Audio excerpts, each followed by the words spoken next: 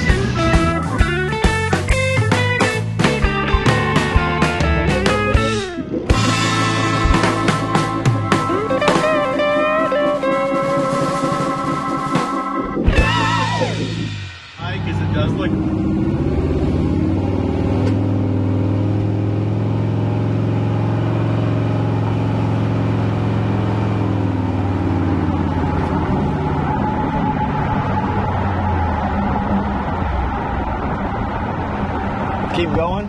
Now let's pull in here.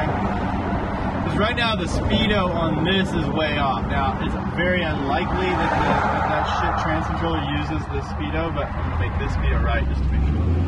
Just pull in the way that's possible. There you go.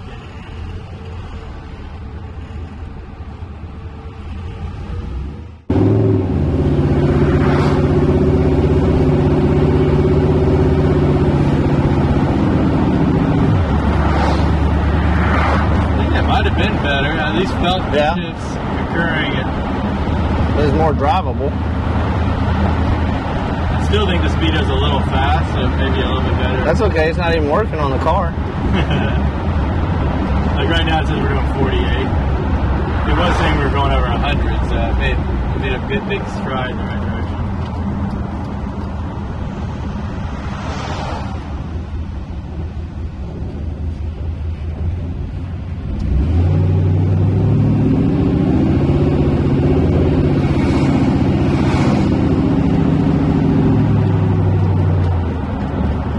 Sitting on a Roadstershop chassis, so now that we've got it drivable, we'll put some miles on it, let it settle, and then I'll readjust the coilovers and the valving to.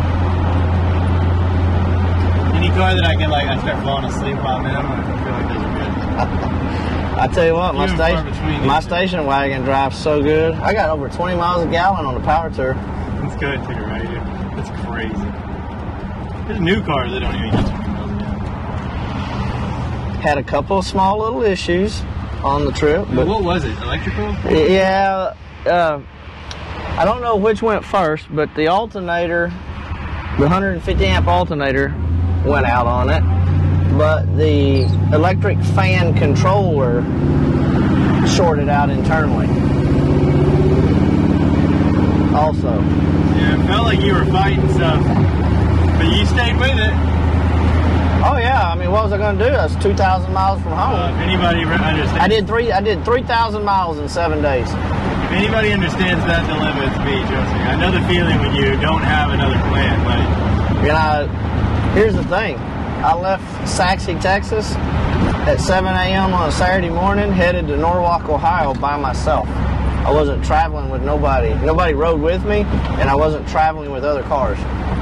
So if you needed something, you had to deal with it. I had a cell phone. Did you have to use it? It's good to you, right? No. You didn't have to use it? You had to call you? No, I made it. I always made it to my next destination. Had to work on it when I got there, but... So your fans were a big problem, right? Electric fans, yeah. They kept blowing fuses. It melted the plastic around the fuse and never blew the fuse on a couple of times.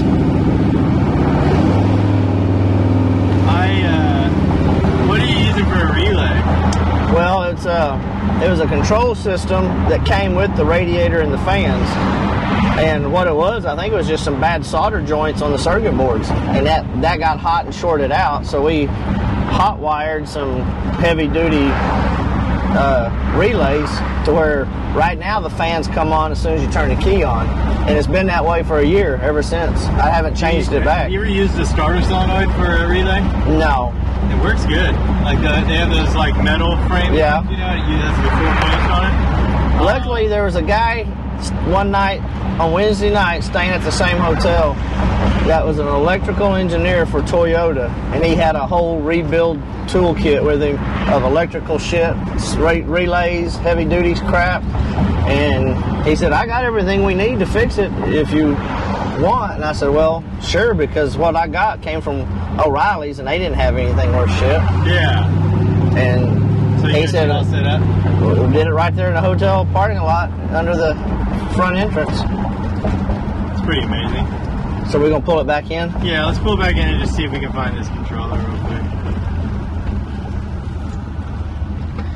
If we don't have the cable, that might be a problem. We might have to...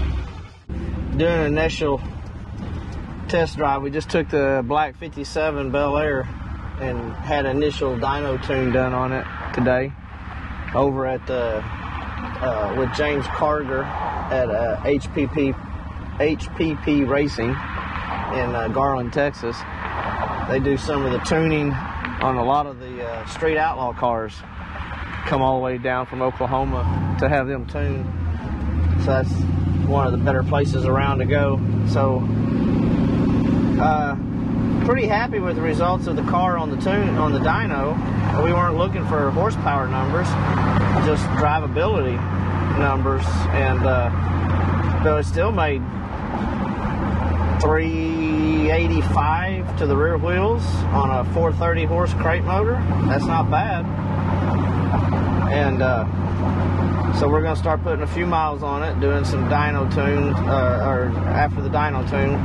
We noticed a few little things wasn't quite shifting like we wanted it to, so we checked the fluid. We're going to go drive it, check that. Speedometers decided to not work, so we got to do that. But all in all, the car's going to be a nice car. It rides good. It's on a Roadstershop chassis. Coilover shocks all the way around, 4-link in the rear. It's got the what we decided was the 6.2 LS. Yeah, LS3 6.2 4L60 transmission. This car's just built to drive, cruise. It's got the vintage air in it. We'll start messing with that. We're just checking out the brakes and alignment, drivability of it. It's going to be a pretty nice car. We still got to do some final assembly. These Bel Airs are real finicky on door glass adjustment for the flappers that go on them above the doors and the rear rear quarter windows. All that's pretty finicky on adjustment to seal it up.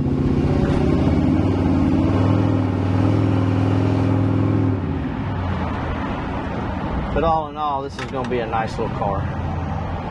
Car's going to end up going home to Hobbs, New Mexico. That's where it's out of.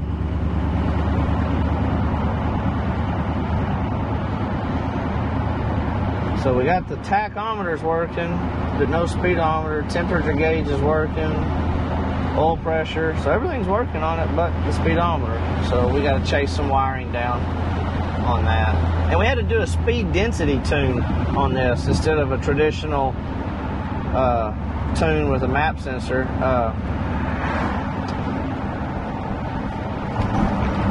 And a lot of that's because of the way we built the air intake system. We split it and had we have 2 air filters, one behind each headlight. These 57 Chevys, the fresh air ducts, which fresh air would have came into the quarter panels, or kick panels I mean, down in this area. There's a door down here you could open or close to let cool air in as you were driving.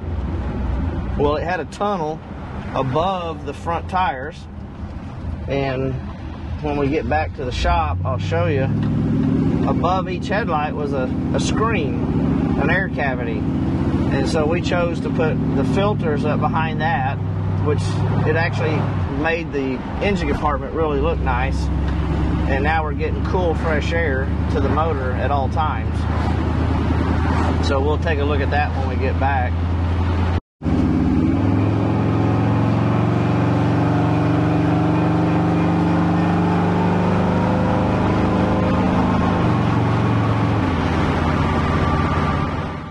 Just to keep from having traditional copycat filter on one side. And we have 2 K&N filters that come in. So this comes in and comes up here. We actually have a K&N air filter up and under here, and it's closed in on the back side, so it's receiving fresh air.